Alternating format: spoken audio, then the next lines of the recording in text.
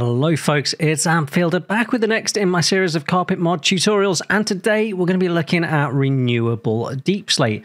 So we all know what happens if you mix water and lava. I've got the example right here. If I punch out these blocks here, boom, as they touch, we'll get Cobblestone. But what if you want Deepslate? Well, we can do this with the carpet mod. We do T to open up the chat, then we do carpet. We can use the tab key to autofill it there. Start typing in Renewable Deepslate, hit that tab key, and we're going to set that to true.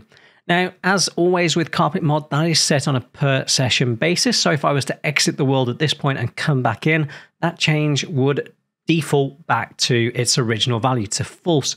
So if we hit the T key, then click on it with the mouse, it'll also populate the text down here and set it as default. So whenever we come back into the world, this will work just straight away. You won't have to rerun this command.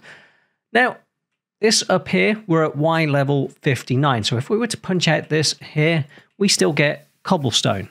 Boom, like that. Now, you can see this gigantic hole that I built here. When you get past Y level 0, we're at it right now, and you do the exact same thing. I'm going to punch out these stone blocks. There we go.